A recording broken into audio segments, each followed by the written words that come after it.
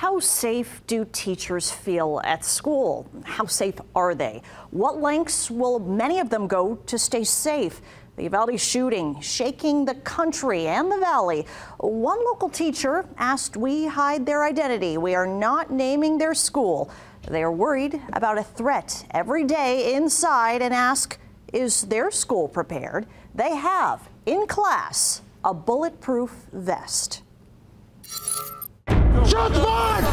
Get inside! Let's get these kids out of here. Let's get these kids out of here. Go, run over there! It made me realize how dangerous being in the classroom or being in a school is, and how easy it is for people to hurt these kids or employees at schools. For this teacher and thousands of others, Uvalde was a wake-up call. I'm really scared, especially after Uvalde, because teachers in the classroom have no protection. That's not what you signed up for.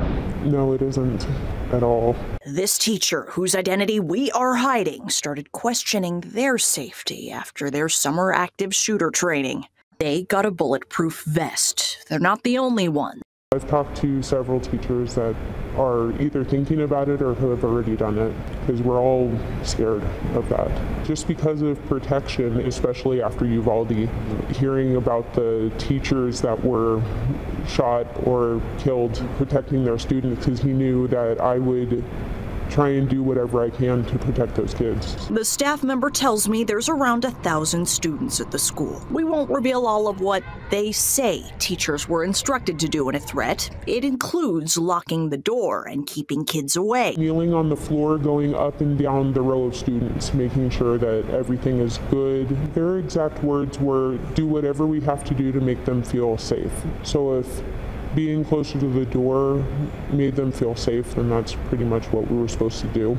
Did they say that you have to be in between the door and the students? They implied it. That's a claim an administration spokesperson says was never the case, and no one in the school asked or expects teachers to have bulletproof vests. In addition to state requirements, like other schools around the valley, their plans are approved by Metro Police and the Southern Nevada Counterterrorism Center. So if somebody was coming into the classroom, I was expected to be the brave one, the one that is protecting the kids at all costs, no matter what happens to me. I'm using my best judgment, but I don't know the right thing to do in this situation. There should be somebody else also protecting us. The teacher says they are not prepared, want more active shooter training for everyone, more building reinforcements, more security staff, and armed guards, because they say patrols are not visible enough. My biggest fear is just something happens in the classroom that I have no control over, somebody getting hurt because of it. I think it's extremely sad, because I feel like schools should be protecting not only their students but their teachers, and a lot of times teachers are forgotten in our game plan. We don't know when something is going to happen.